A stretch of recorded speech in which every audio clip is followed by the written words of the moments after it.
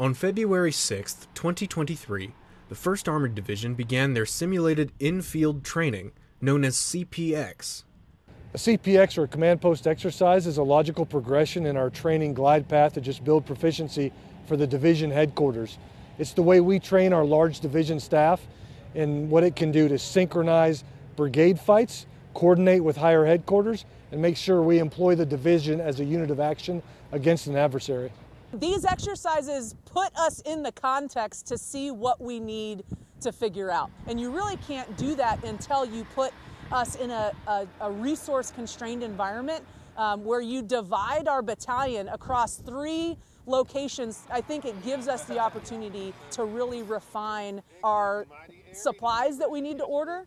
It tells us how many LMTVs do we need to move all of our equipment, and we won't know that until we actually do it. Despite the challenges of their mission, 1st AD found their way through it as a team, showing leadership what they are capable of. I'm extremely proud of the division staff.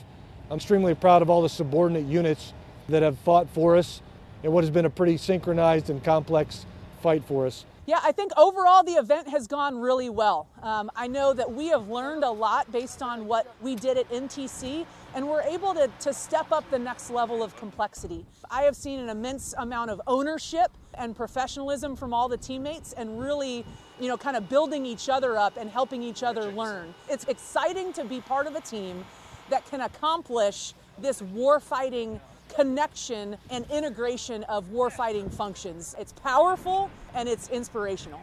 And now that all is said and done, 1st AD is ready for and looking forward to the future. I'm really excited to get into the warfighter and just watch what this staff can do and how it's going to perform. Specialist Reese Newton, Fort Bliss, Texas.